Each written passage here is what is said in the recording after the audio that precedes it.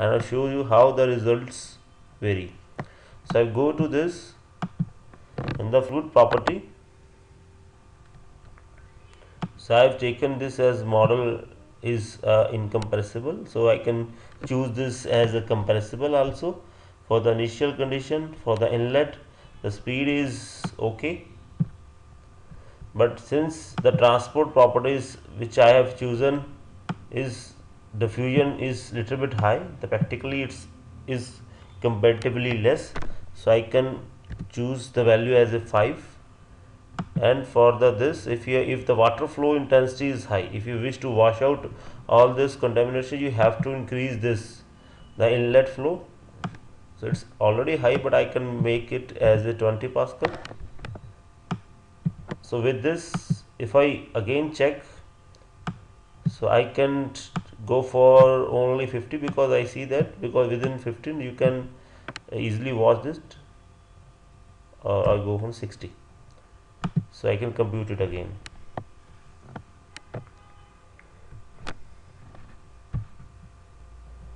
So you can see that the convergence is take place, but still the convergence is little bit slower.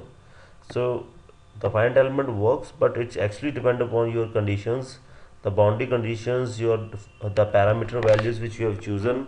So it may take a time, comparatively it will take a more time as compared to the earlier conditions, since your velocity is high. So it will take a time, the grid formation is will change rapidly, and it will take a time. So I'll wait for a while. So results is there. I go for the concentration. At one place there is the value is this. So when we go on changing this, there is very slightly. So you can see the basic difference here. Since the flow speed is very high, the contamination is still there, but it doesn't affect the entire fluid, entire flow of water. So it actually depends upon the flow of water. Since the flow of water is very high and the diffusion constant value is very less, so effect is very less. So this is the important, that how the physics will take place. So one more thing I will discuss today, that the selection of this module. So if I go for the new file, new model, the same property I will study. So I wish to make a new file. Yeah, new file for this COMSOL. So now what I have done, I have chosen the transport of fluid phenomena first and laminar later. Now question is, does this will give the same output as I have done it earlier? So the answer is yes.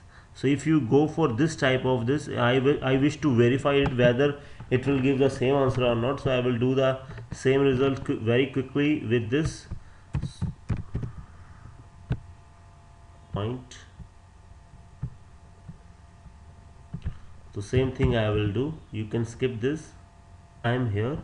So when you selected this velocity field SPF is also showing here.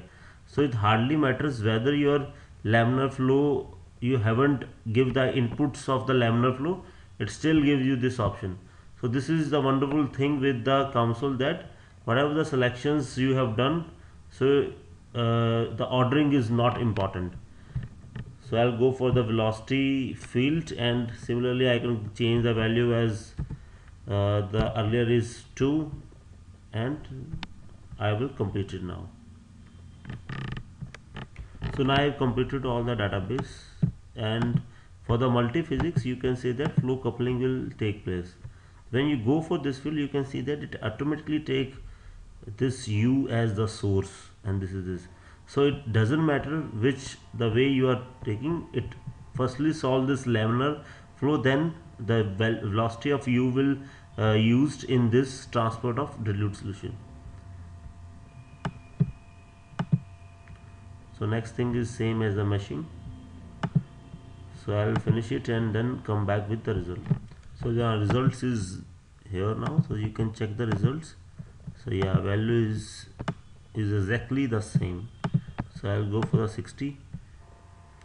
So similarly you can go for the other sections, and this is all about for today's lecture, and hope you will like the video, and don't forget to subscribe my channel Certificate Rana. Have a nice day.